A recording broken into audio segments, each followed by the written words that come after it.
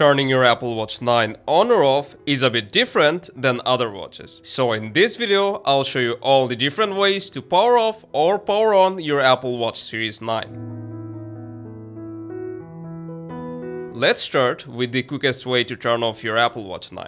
You just need to hold down the side button until you see the screen.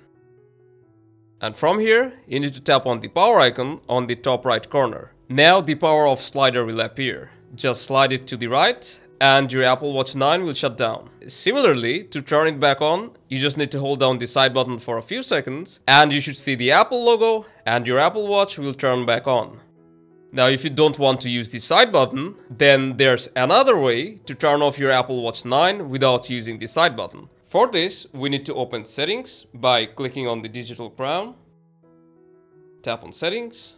From there, go to General and scroll all the way down. And here you'll find the shutdown option. Tap on it and we'll get the same power slider. Slide it to the right and your Apple Watch 9 will shut down. Now let's turn it back on. I've already showed you how you can do it using the side button. But if you don't want to use the button, or if the button isn't working, then you can easily turn it back on by charging it. So that's how easily you can turn your Apple Watch 9 on or off. If you found this helpful, make sure to tune back in and I'll see you in the next one.